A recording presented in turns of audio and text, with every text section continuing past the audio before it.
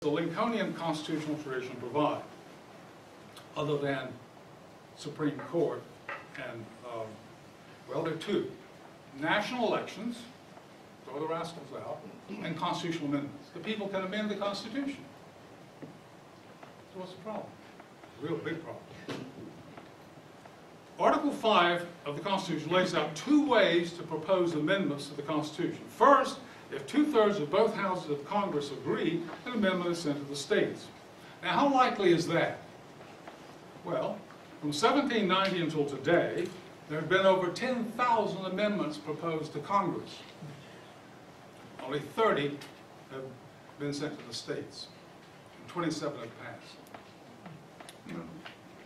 It is practically impossible to float an amendment to limit Congress's power over the states. It's not impossible, but it's practically impossible. The second way of amendments is more promising, and that is through the states themselves. If 2/3 of the states request it, 2/3, Congress must call a constitutional convention to, quote, consider amendments. This method, however, has never been tried, mainly because people are afraid of what an open convention could do.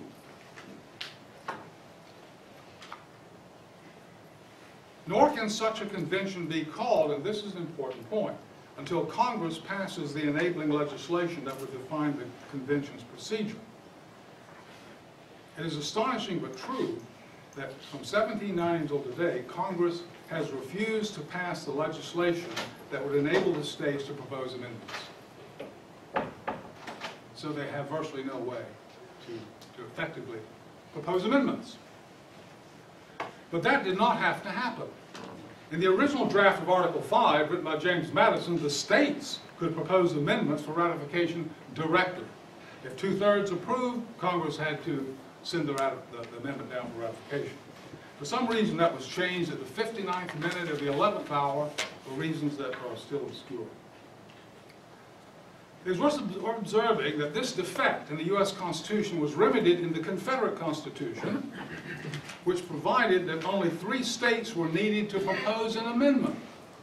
States. Any 3 could just propose an amendment, and the others would have to vote it up or down. This shows respect for state sovereignty. And in the Confederate Constitution, only 2/3 of the states were needed to ratify it, not 3/4. So it was a much more democratic and flexible system. And it was a form of state nullification. The states initiate, they block. The final method offered by Lincoln and his tradition for checking unlawful acts is national elections. What we need to consider, given the massive centralization in Washington and the fact that over 90% of incumbents are re-elected, there's something bad in the milk somewhere. And let me explain one of the things that is bad in the milk. Namely, there's no proper ratio of population representation. Now, these numbers might be a little difficult, but let's try to attend.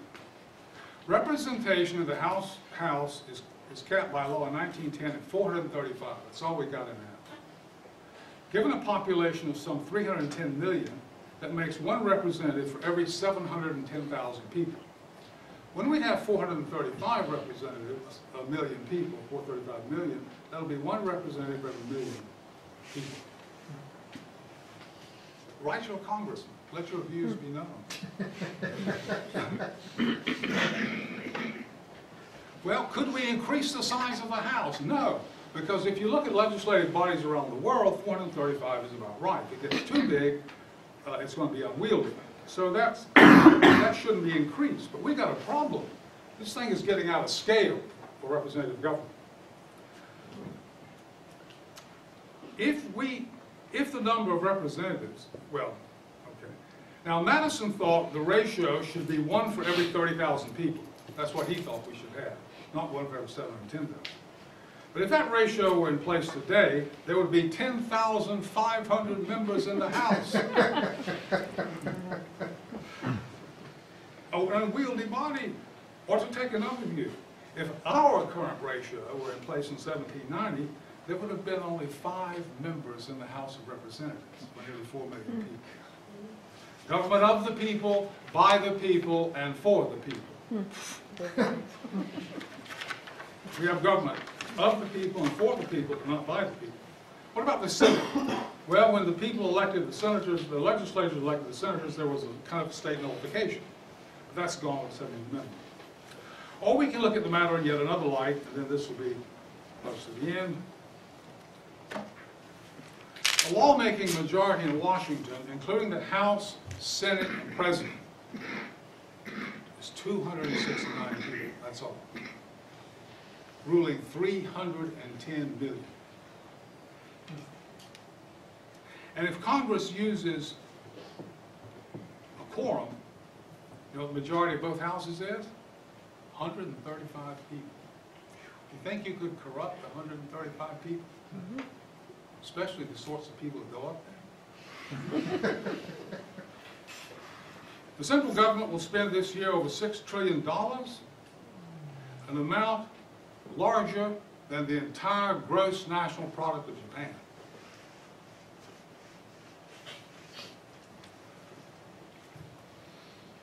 If you take its public debt of $16 trillion, add its debt, Social Security, federal pensions, etc., you get, by moderate count, $75 trillion. That unimaginably large figure is equal to the gross domestic product of the entire world. 75 trillion. Never in human history has so much financial power been concentrated in the hands of so few. Not in any empire in history, including the Soviet Union. But even worse, most of the federal laws we live under are not even passed by Congress at all, but by administrative agencies under the control of one man, the President. These vast, impenetrable bureaucracies with Orwellian names such as FSEC, EEOC, IRS, EPA, FDIC, and on and on. They enable the President to bypass the fourth will of Congress. Finally, much of American social policy is not made by the people in the state legislatures or even Congress, but by 9 unelected, politically well-connected lawyers. So the Lincolnian tradition offers us very little in the way of checking federal tyranny should it occur. Of course, it would never occur. Should it occur, there is very little in that tradition to enable us to check. We are supposed to trust in national elections and trust the virtue of Supreme Court justices, and the amendment process is shut out. Practically, forget it. Okay, I think I will just stop there. That's enough. Thank you.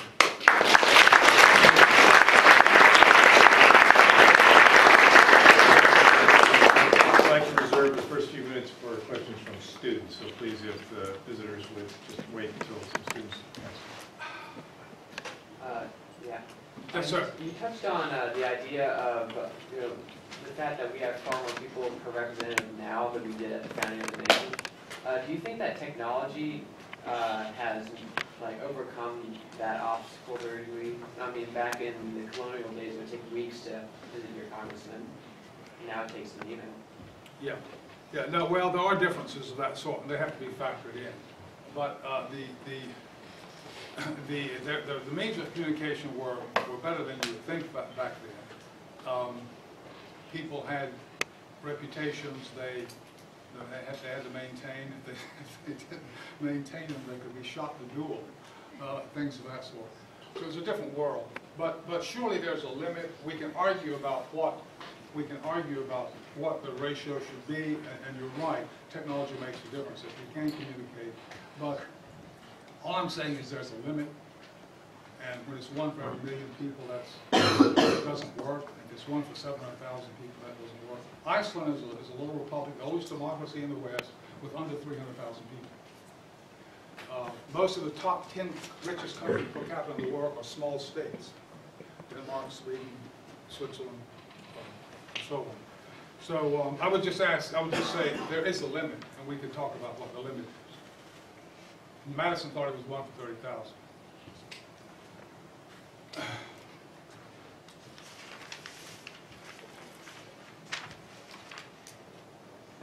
Sure, if there are any others. Dr. Livingston, No I more don't see any of the Students students. are, right, okay. You touched on an area about being electability. Yeah. You know, we had a congressman here that was here for 16 years, Bob Inglis, and it seemed like his rocket left the launch pad and was started going sideways or something. And after 16 years, a lot of the people here said, you know, we need somebody different. Yes. Which basically what you were saying is almost impossible to have an incumbent who's been there for 16 years removed. So anyhow, I'll tell you how this happened, and of course a lot of other people were involved. The friend of mine's retired state senator, he says to me, you and I are going to go interview this guy who wants to be congressman. I said, you got to be kidding me. He says, yeah, you and I were going to go talk to him because he's the solicitor of Spartanburg County. Yeah. So we went and met him at Hardee's, and we talked to him, and you know, so this young fella, Trey Gowdy, says, well, what do you think? I says, hey, I got no problem based on what you're saying. I says, I definitely know one thing, you're better than what we have. So anyhow, you know, Christina Jeffries was one of the candidates. Yeah. Trey Gowdy, Bob Inglis, Yeah. and two others. And Trey Gowdy was elected, and you know, he devastated Bob Inglis. Yeah. Bob Inglis wasn't too happy about this. It seems to me that it has to do with the states too. South Carolina is a different place, and maybe you could address that issue.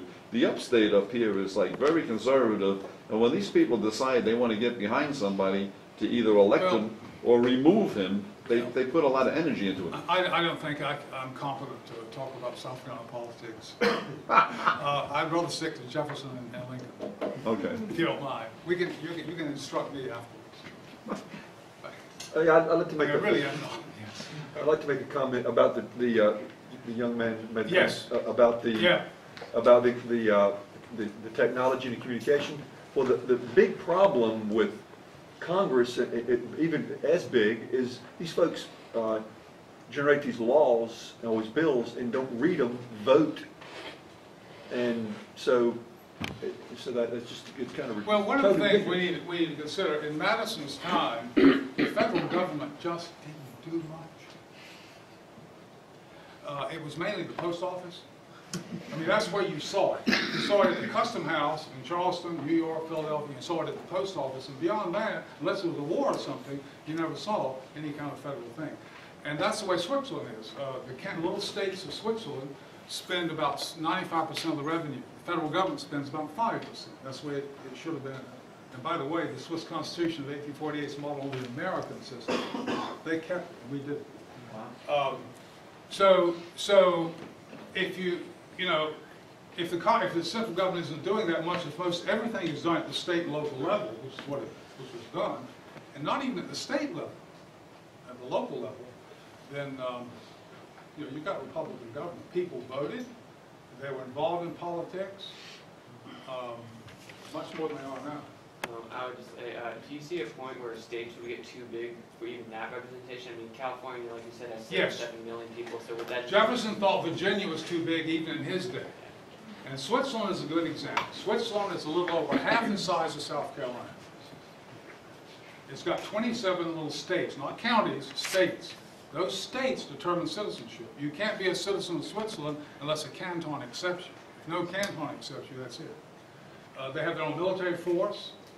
Every Swiss male, 18 to 40, is in the militia, has a fully automatic assault rifle at home, and you can buy anti-tank weapons and have them at home. I mean, don't you want your people to have anti-tank weapons? And so the Germans come in. So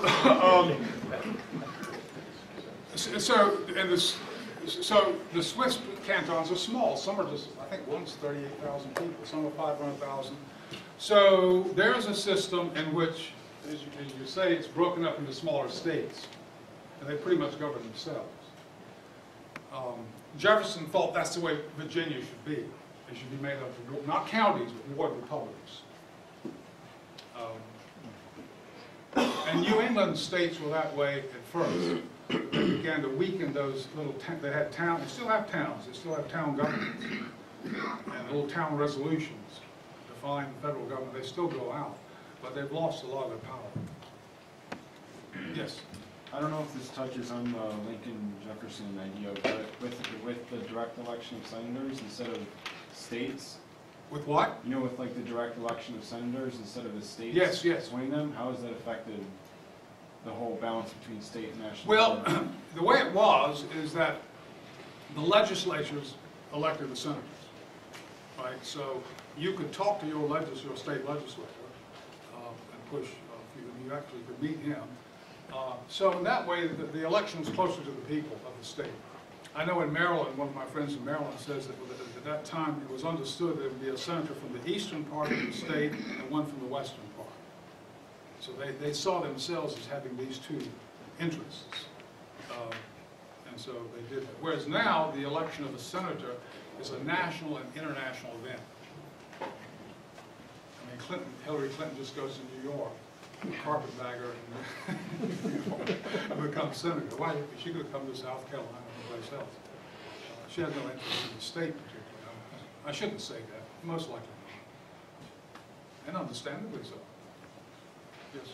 That's To continue along with the comments on Jefferson, I keep looking for anything that shows me that Jefferson considered himself a Democratic Republican instead of just a Republican. You know, wasn't Jefferson a Republican, not in the sense of his of the time, and not a Democratic Republican? Or have you seen where he referred to himself as a Democratic Republican? I know Andy Jackson did, but did Thomas Jefferson or James Madison ever do so? And The word democracy was a bad word for them. And Jefferson would talk, he said, I am not one of those who distrust the people. Right? So the people should be sovereign and they should have the last say. But who did he mean by the people? He didn't mean just any wino that doesn't vote, you know, or any illegal immigrant that might get the vote or something. He meant people who were substantial members of the community. We can argue as to how you define those people, right? Yeah. But they were the ones that were the public that mattered.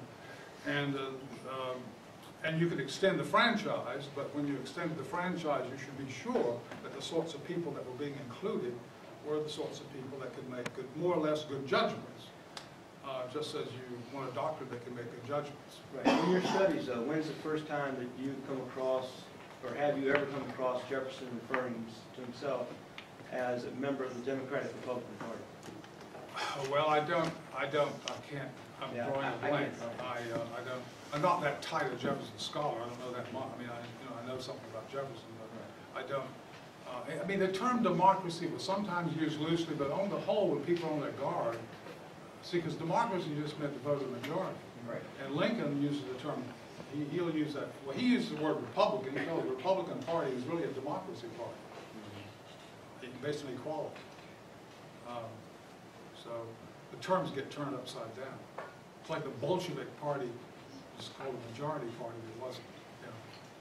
Dr. Livingston, do you believe that the due process was followed in the ratification of the 14th Amendment?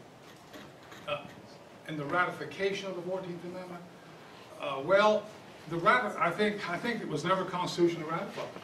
The 14th Amendment was never constitutionally ratified for the very simple reason that what Congress did. See, Lincoln's theory, very briefly, was that the states can't secede, like the county can't secede. So the war was a fight against pirates who had taken over the government. Once the pirates were eliminated and Union people put in the southern states, then everything was back to normal. Well, that happened. And those Union southern states voted to abolish slavery. And they were counted. The states needed. When the 14th Amendment came, Union southern states, voted against it. So it didn't pass. So Congress said, we've got to do something. So they got rid of the states. They destroyed 10 states. They literally destroyed the governments of 10 states.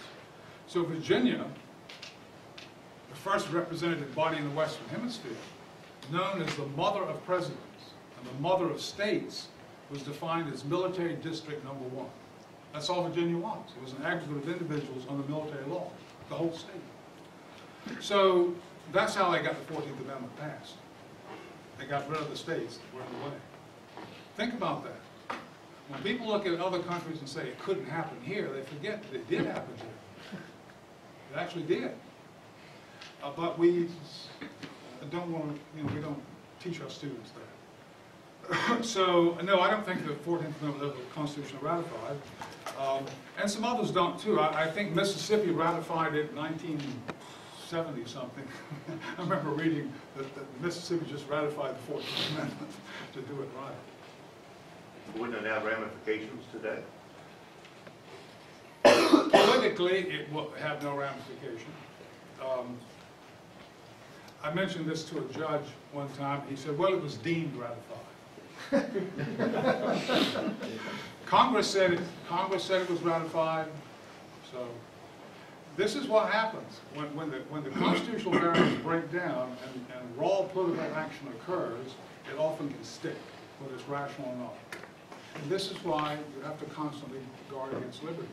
And this is why we need to understand our history. We need to understand our history is much more complicated than most of us have been taught. Since we have a compact with you sovereign students to end this at 8 o'clock, we have time for one more question. This gentleman here has his hand.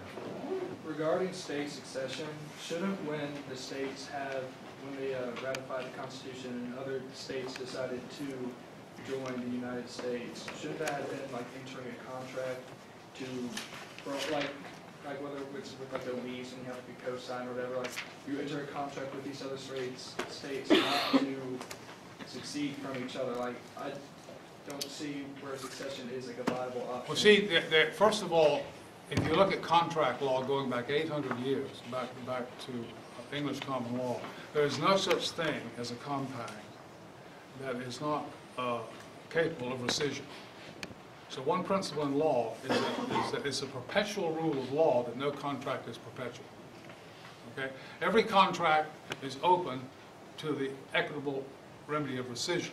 Now, in the case where sovereign states are in compact, there's no authority above them. See? So it has to be with the states themselves. The new states that came in, your idea might be that, well, maybe the 13 states were sovereign, but the new states that came in from the territories, they were different. Some people have argued that, but they weren't. And not that the Supreme Court has the final say, but it is ruled in a number of cases that all the states were on equal footing to the 13. Didn't they create a level above them by making the United States of America like the actual federal government? The federal government has only the powers that the states delegated to it through the compact. If the Constitution is a compact between sovereign states, the question then is, what does the compact do? It gives the central government enumerated powers. Madison said they're few and enumerated, and the central government has no powers beyond those. The states have all powers of sovereignty that are not prohibited to them. The central government has only the, in other words, if it's not in the Constitution, the central government doesn't have the power. And with the states, it's the other way. If it's not prohibited, the states have the power. That's the relationship. So they did not create a sovereign central government. That's the British model. Parliament is sovereign. And that is what Lincoln, the Lincolnians, tried to get across, try to make Americans believe. Now there's an interesting book by a Lincolnian fan, Gary Wills, called Lincoln at Gettysburg. Ever heard of the book, any of you? No. Heard of Gary Wills. Yeah, well in that book, Gary Wills says, in the Gettysburg Address, Lincoln performed the greatest open-air swindle in American history. Because he described a federation, which is a compact between the states, as a national unitary state, which it wasn't. It was a swindle, but Wills says he likes the swindle because he prefers that kind of government over the federated kind. And you might do that. In other words, you might think that the Constitution the framers made was not a good one, and that we ought to have a different one. And that view began to be expressed in the early 20th century. Woodrow Wilson wrote a book on this, and he said the South was right in law, but wrong in history. The North was wrong in law, but right in history. In other words, the Constitution was an egg like a chick with a chick in it, and the chick broke loose. Progress and everything just broke loose from this old antiquated 18th century Constitution, but the South was right about the shell, but wrong about what was moving inside it. Well, that's a mystical way of talking.